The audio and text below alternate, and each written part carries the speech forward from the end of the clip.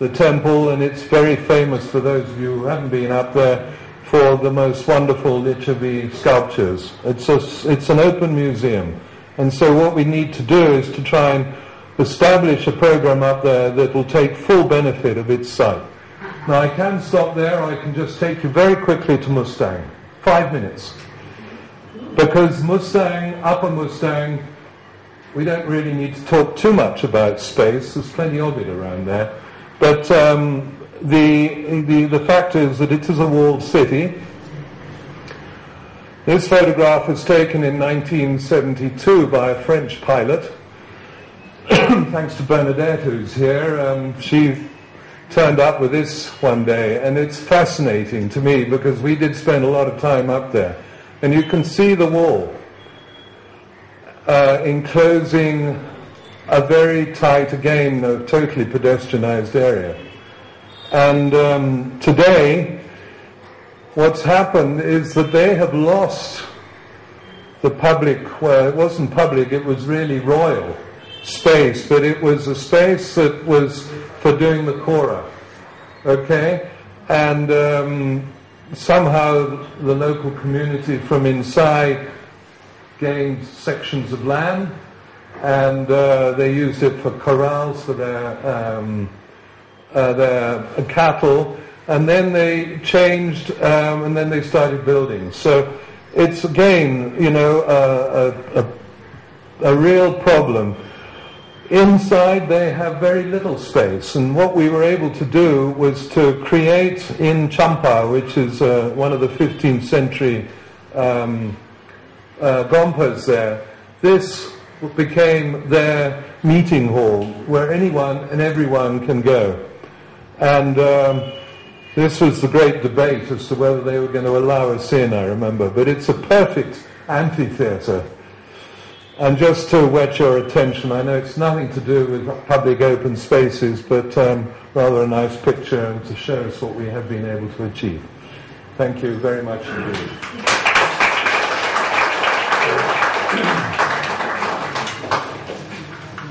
We'll be taking only 3 questions, so anybody? Only 3, it will be very quick.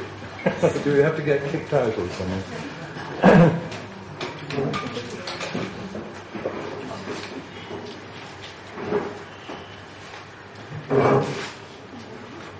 So you can shout. Okay, it's working now. Thank you, John. I just want to say thank you. I know there's a lot of young people in this room, but you took me back to my teenage years, which is great at this age. So when, looking at the river and seeing Swayambhu and Hanumandoka, it really brought back pleasant memories. But other than saying thank you, I thought we should revive the Teku Thaptali project again, because just recently I've been asked to be the greenery consultant, whatever that means, to the Kathmandu metropolitan city. Oh yeah. The CEO at the moment is very keen, like our previous mayor, Keshav Stapit. Mm-hmm. So perhaps we should take advantage of this and, sort of revive, because that drawing, and there's so much work in it, and it's almost like a Bible for me. We've been trying to do little things to try and get the local communities and get young people. And question to IMAP, looking at all the old images here, and because we are working on the archiving thing, is it something that we could use maybe to do more regular interactions with a younger group and to talk about it on that radio program? Well, that is exactly what IMAP is hoping to do, because we do realize that John Sanday actually asked me when I met him that this was not, done, as a code or anything like that, but that was deeply rooted and it was being followed by the society.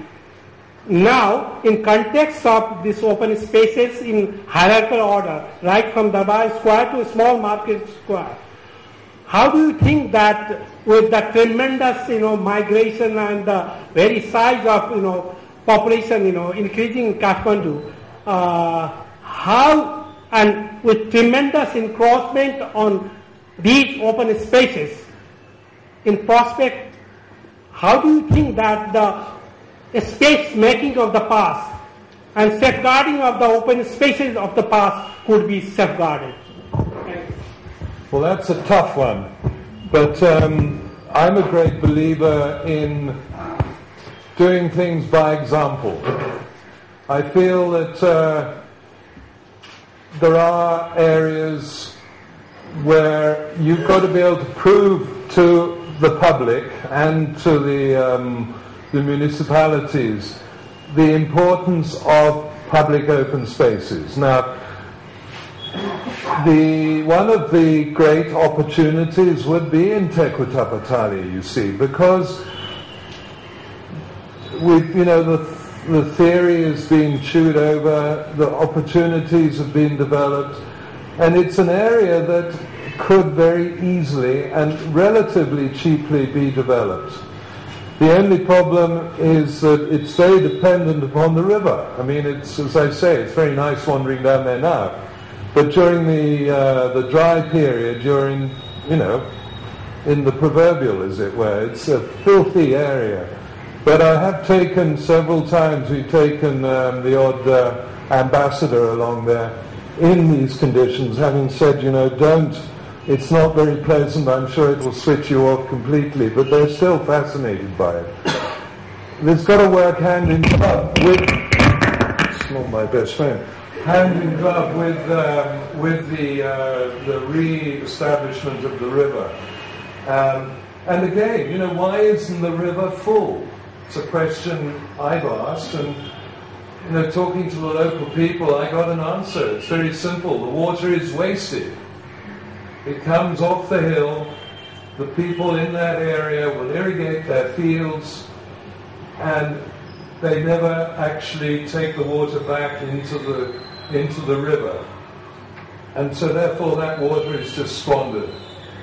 So, again, if one could get someone to really think about the source of the Bagmati and to check that out, very simple process, and get the water brought back in it'll have much more water in it during the dry season. So, another simple project.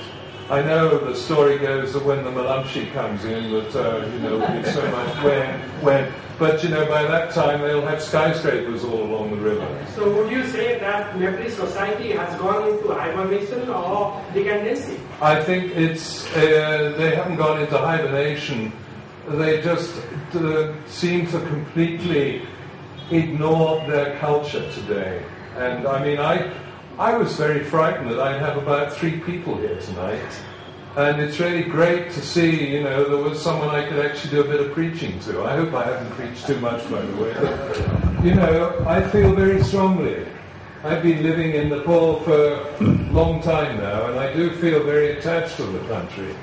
And it's really awakened a new drive in me, because, I've been working up in Mustang, where again, we managed to succeed up there with the local community. I've learned a lot about working with communities.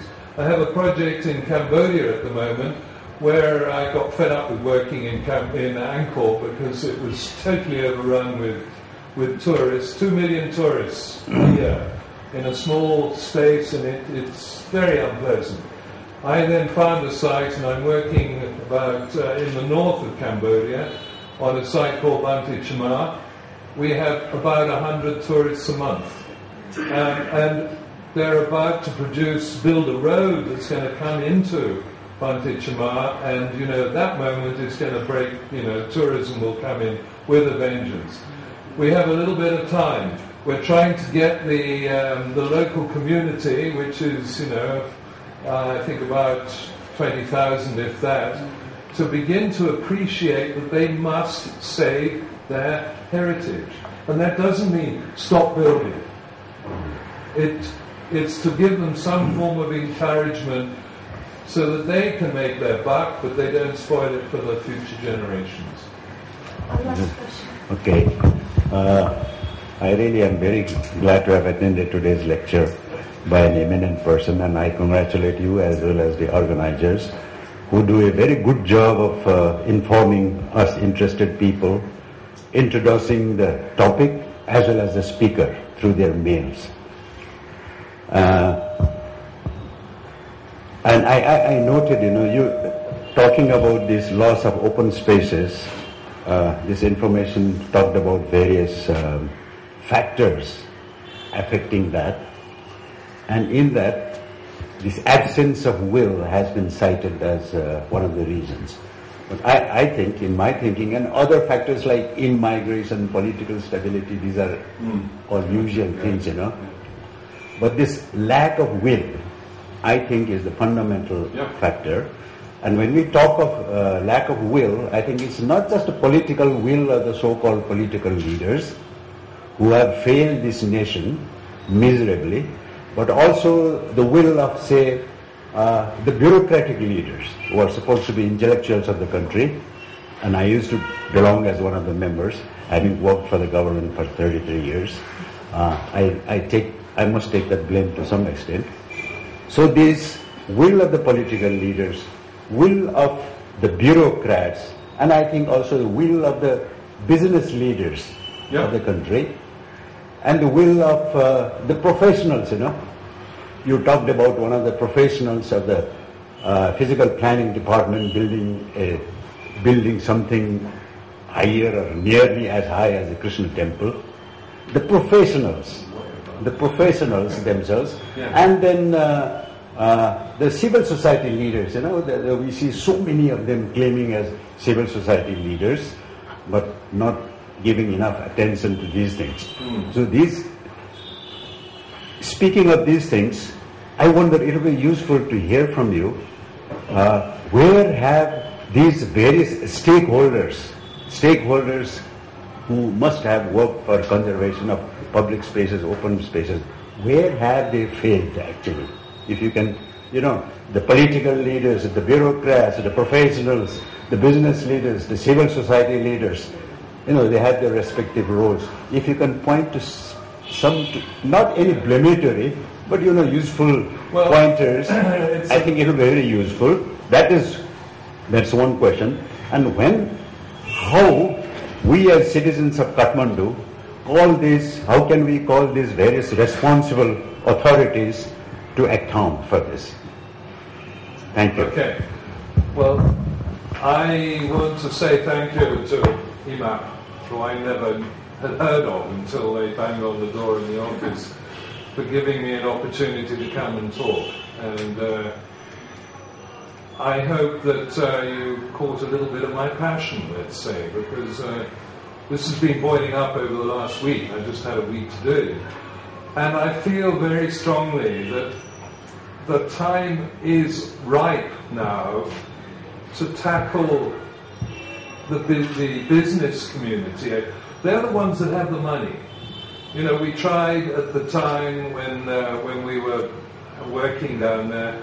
Every now and again I've made a half-hearted effort to try and get the program going again. But it's me. And, it's very difficult for just me. I mean, my office, of course, but you've got to build a support group. And I'm hoping very much that this is what you're going to do. I mean, it's a good start. You've got a good crowd of people in there. And I think the thing is that to get as much publicity running on the positive side, I mean, I hope I haven't been in any way negative today. I've tried very hard to show you how I found the Kathmandu